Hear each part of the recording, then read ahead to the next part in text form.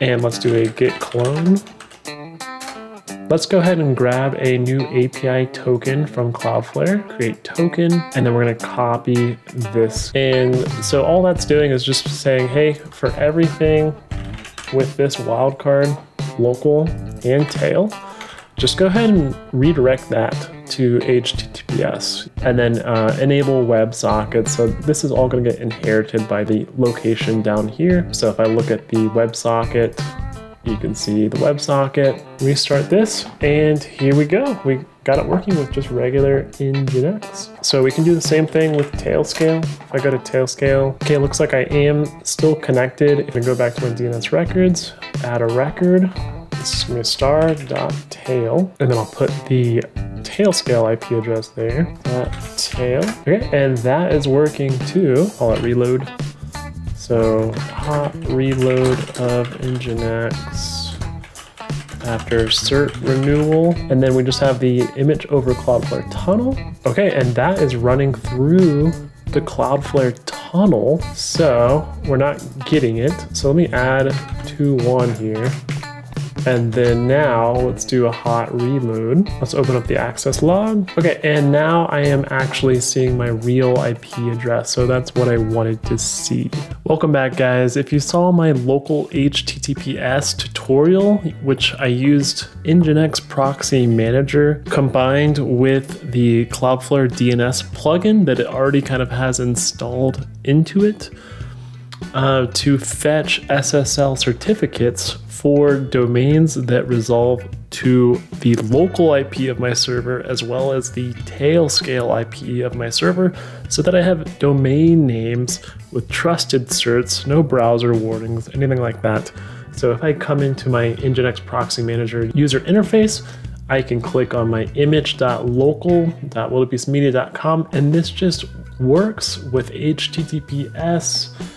It's only accessible on my local network, or if I'm using a VPN. I also have image.tail.wildebeestmedia.com and image.wildebeestmedia.com. The tail obviously is only accessible on the tailnet, so that works wherever I am as long as I have the Tailscale app installed. And the image.wildebeestmedia.com is just used by Cloudflare tunnel, and I'm not even using the SSL cert for it. But I want to show you how to do this with just regular Nginx. So that's what this tutorial is going to be doing. It's very simple. All you have to do is clone my repository, and then you can create your proxy host in there. So I'm kind of showing you how to migrate from Nginx Proxy Manager to Nginx in this tutorial, while also showing you how to use the Certbot plugin in Nginx with the Cloudflare DNS plugin, because we have to use the DNS challenge.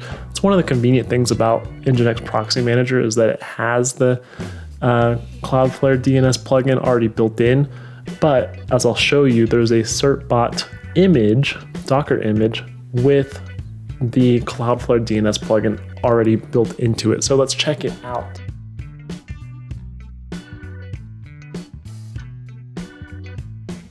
So we know that this is already working with Nginx Proxy Manager. Now I have a few applications installed on this server, Nginx Proxy Manager.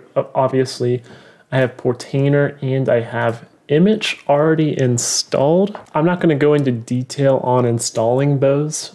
You can look at that previous local HTTPS tutorial to get those applications installed. What I'm more concerned about is just cloning that Nginx project that I was talking about. So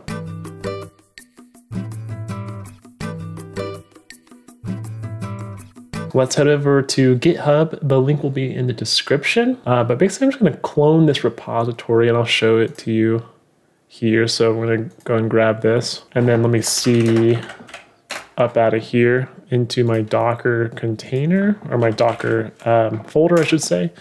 And let's do a git clone. Okay, and then let's just rename this to just Nginx. We don't need all of that there. Okay, so the main thing, let's take a look at the Docker Compose. We have two containers. One is Nginx. Nothing crazy about this. We have the main config file where we have our proxy host defined. That's kind of like the Nginx Proxy Manager proxy host page. And then it needs to share the bind mounts with the Certbot container so that it can grab those SSL certs that it refers to in the server blocks. I'm gonna also persist the logs, of course, so that I can see the Nginx logs. And then we are also just going to have another folder where we can put reusable config files for Nginx. This just makes our Nginx config file so clean when we can have reusable config files. And I already have a bunch in here. A global one that's used it. You don't even have to really worry about these too much, but HTTPS, there's proxy headers that you're going to want to use in each of your hosts. Real IP from CloudFlare Proxy and the real IP from CloudFlare Tunnel running in Docker, and then just the WebSocket config. So that way you just only have to do one line in your Nginx config file. Now, the more important part is the Certbot container here. And you can see that I'm using the Certbot DNS Cloudflare. So this is convenient because it's going to have that DNS challenge already built into it with Cloudflare.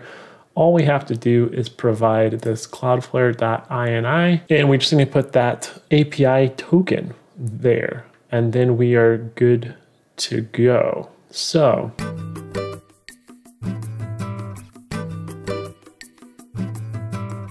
let's go ahead and grab a new API token from Cloudflare. So I'm going to go to Cloudflare, search for API token, and then just go to profile settings, API tokens. And then, so I already have one from my last tutorial here, but I'm just going to go ahead and create a new one, edit zone DNS. And then we're just going to select the domain that we're going to use. So this is, I only need it for wildebeestmedia.com. And then I'm going to hit continue to summary, create token, and then we're going to copy this token. Okay, so that's our Cloudflare DNS token. I did the exact same thing with my other HTTPS tutorial. So we're going to get that. And then we're going to look at that env file. So go ahead and rename this to just .env. And then we are going to change this to we got the wildcard. This is going to be for a wildcard cert. Change the my domain. So I'm going to change it to wildebeest media for wildcard local, as well as just the local if I want to have something on local. And then the DNS record's correct. So let's go to DNS, wildebeestmedia.com, DNS, and then that local is going to go to the IP address of the local IP address of the server. So I already created this A record. You would just go to add record A and then wildcard.local and then the local IP address of your server.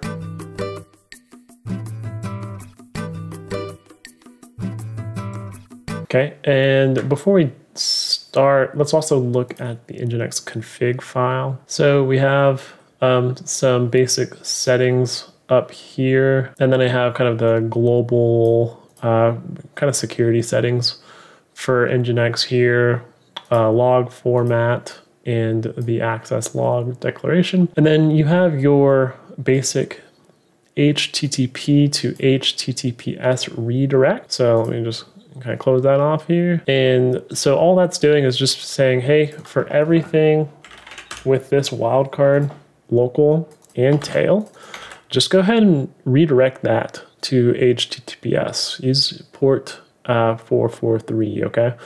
So that's just an easy redirect block we can use for all of those server names. So for Immich, we are going to do wildebeestmedia.com like that and like that. And the cert is going to be under the first domain that we provide. So that's going to be the local. So we're just going to keep that as local and then just change that to wildebeestmedia.com.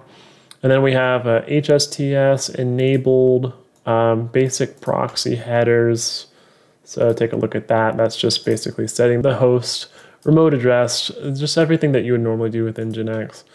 And then enable WebSockets. So this is all going to get inherited by the location down here. So if I look at the WebSocket, you can see the WebSocket. You know, I don't really like having to specify that for every single block. So that's where the reusable config files come in handy. And then we just have the image over Cloudflare tunnel, which is just the image.wildernessmedia.com. And this is just listening on port 80. So no redirect for this. Don't really need to with the Cloudflare tunnel.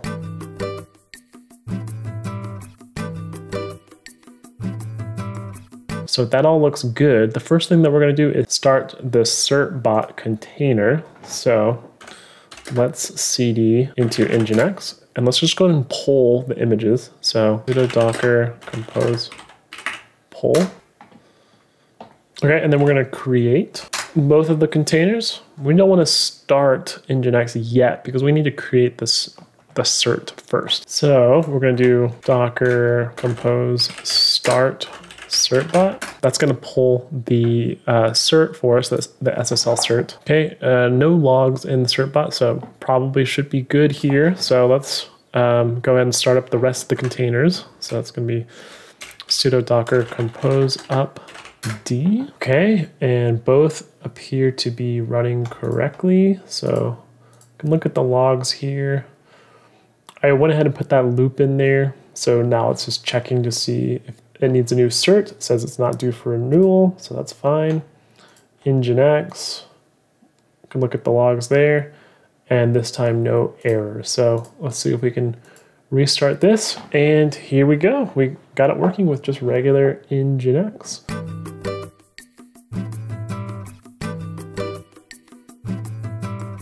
So we can do the same thing with Tailscale. If I go to Tailscale, okay, it looks like I am still connected. If you need to install again, just go to Add Device, Linux Server. It'll generate a script for you and then just run that on your server. Otherwise, let's create a DNS record for this IP address. So I'm gonna go back to my DNS records, add a record. This is gonna be star.tail, and then I'll put the Tailscale IP address there, hit save, and I'll go ahead and add those domains to the same cert. This expand flag is basically going to expand the cert to incorporate the other domain names. So same cert, it's just going to be expanded now. So let's go ahead and I'll take this back down. Let's take this back up. Check Portainer here. Okay, so Certbot is running. Okay, and then you may want to go ahead and hot reload the Nginx config. Let's just make sure that I have that other domain here. So basically another alias for the same proxy host. So I don't really need to add an additional proxy host. So that's fine. Have our redirect and our proxy host. I'm gonna go to the README here, and let's go ahead and just do a hot reload of Nginx here. So let's do a sudo. Okay, so we know that this is working. Let's try it with the tail. Tail.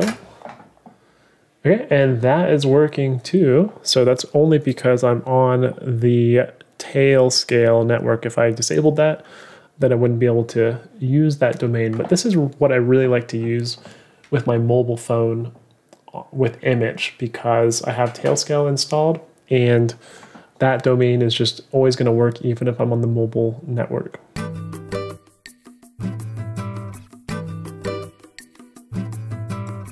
Now, when a SSL cert does get renewed eventually, like 30 days before it expires after 90 days, you will need to do the hot reload of Nginx. And you can follow my README here for creating a timer and service, but I kind of wanted to show you how to do it with Cockpit. So first, let's just do a apt update, and then let's do a sudo apt install Cockpit, and I'm gonna go ahead and throw in the Cockpit storage as well. Throw the yes flag in there, and now let's just enable with sudo systemctl enable now cockpit.socket.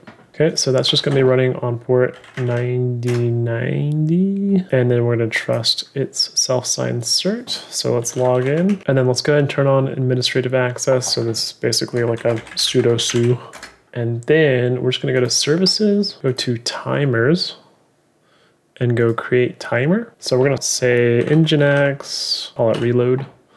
So hot reload of Nginx after cert renewal. And then look at that.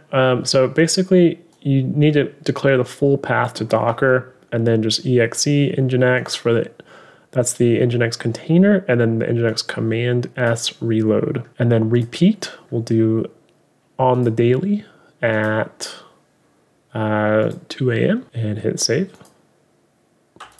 Okay. And then now I basically see that Nginx reload timer, and I see that it triggers the Nginx reload service. You can see where that service is located. So if I were to create this manually, I would do it at that same location, and we can nano that. Let's try that again. Make sure that's on the same line. So you can see that we just basically have a description and a service block, and we're just running that reload command, and that is about it.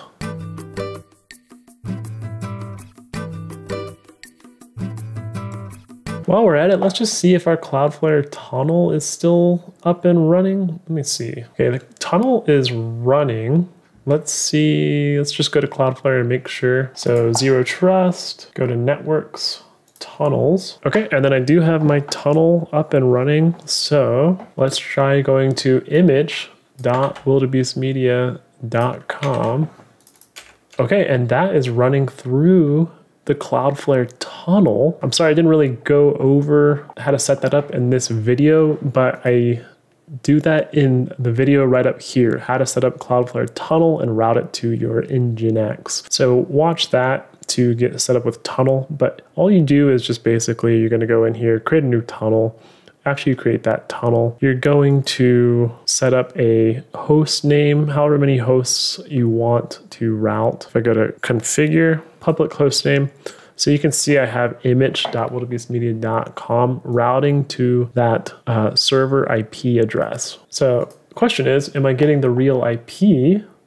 And hopefully I am with this include from Docker tunnel. So let's look at our Nginx logs real quick. Okay, so the real IP from Cloudflare tunnel, I set it to these IP addresses, and yet from the access logs, we're actually at 172.21. So we're not getting it. So let me add 2.1 here.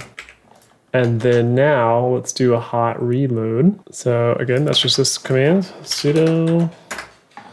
Okay, hot reloaded. Let's try hitting our image site again. Let's just go check out this photo. Let's open up the access log. Okay, and now I am actually seeing my real IP address. So that's what I wanted to see. Okay guys, now you know how to use regular Nginx to get SSL certs for local domains or domains that are used over your Tailscale network as well. And you can effectively transition from Nginx Proxy Manager over to Nginx if you would like.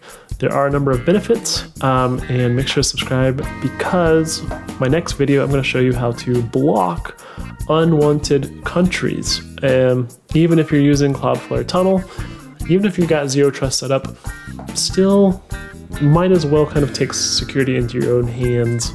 So look for that tutorial. I'm going to use a VPN and test out coming in from other countries. So I will see you next time.